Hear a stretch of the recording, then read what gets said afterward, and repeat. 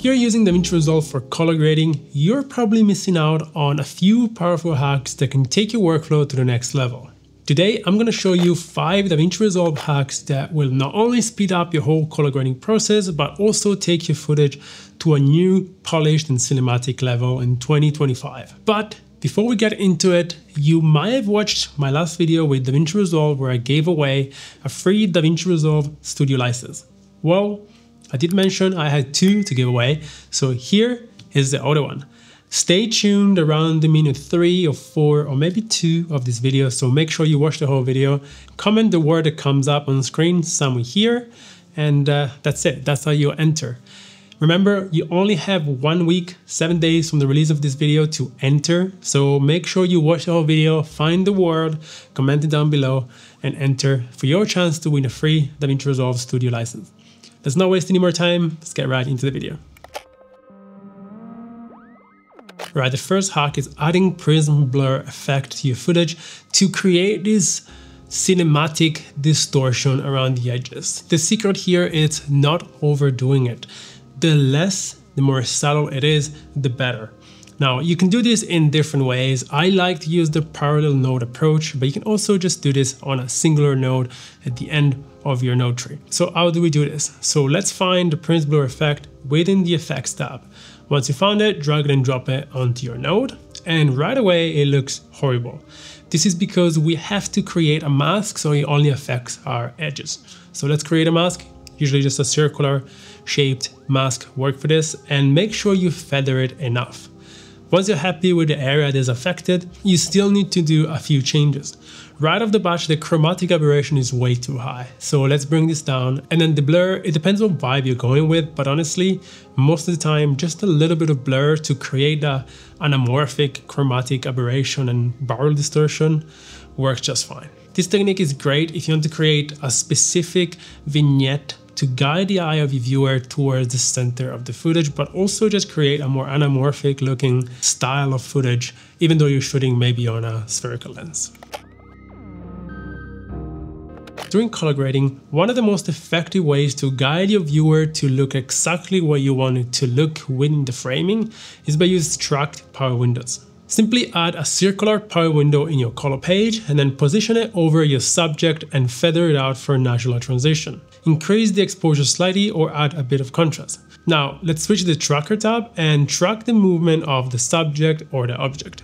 This method is a subtle way to guide your audience to look exactly where you want them to look. And this is especially helpful when you have a framing that the subject is maybe off to the side, or there is something happening that you want to highlight somewhere not in the center of the frame, so that way you can guide the eye of the viewer to that specific corner, angle, or side of the frame. So it's that time of the video, just comment this word right here down below for your chance to enter this giveaway. Remember, only last 7 days, so be quick, watch the whole video, find this word, enter below.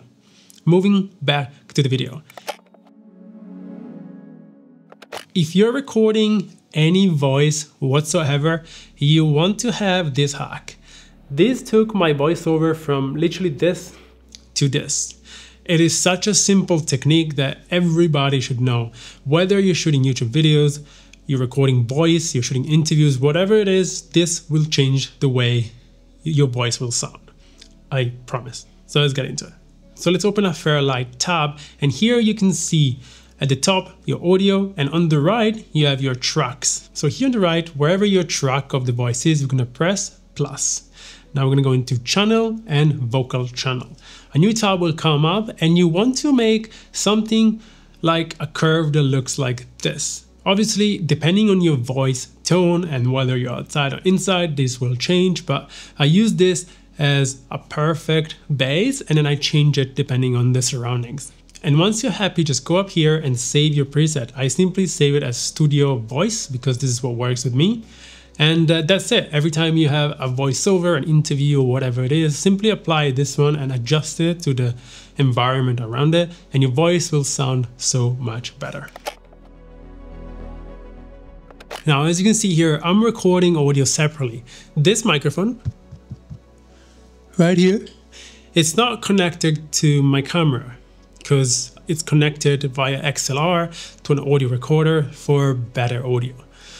So how do I quickly align this in the camera? Sure, I can clap and just try and align the clap, but there is a solution to this that takes a millisecond. Simply select both audio tracks, right click and auto align clips based on waveform. And that's it. I'm not sure if this is actually well known, but I didn't know when I started DaVinci Resolve. And this is why I'm making these videos for people who are just getting into DaVinci Resolve or people who have been working with it for a few months. So I hope this helped. This took my interviews and my YouTube token sequence to a whole new level. And the last and final hack for this video, it's Powergrades. Honestly, if you're new to DaVinci, I don't know if you're using Powergrades, but if you are not new, you should be using this. And honestly, if you aren't, you're missing out. This is the biggest time saver in color grading ever, maybe.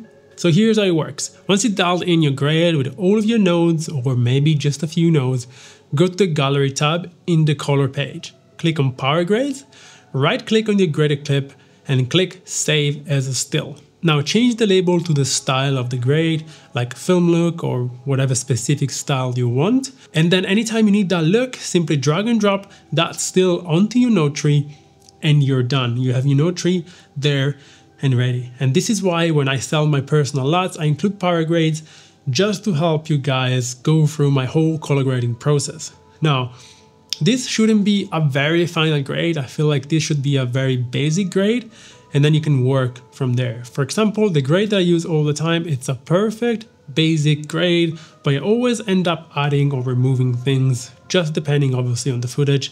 You always will need to adapt it to the footage that you're shooting, unless it's always like a YouTube studio like this, that's always the same kind of lighting, then I know it's a drag and drop, and I have a power grade for that. But for anything else, you always need to adjust it. There is no one solution fits all. And that's it. These were my 5 DaVinci Resolve hacks for 2025. I hope you learned something new.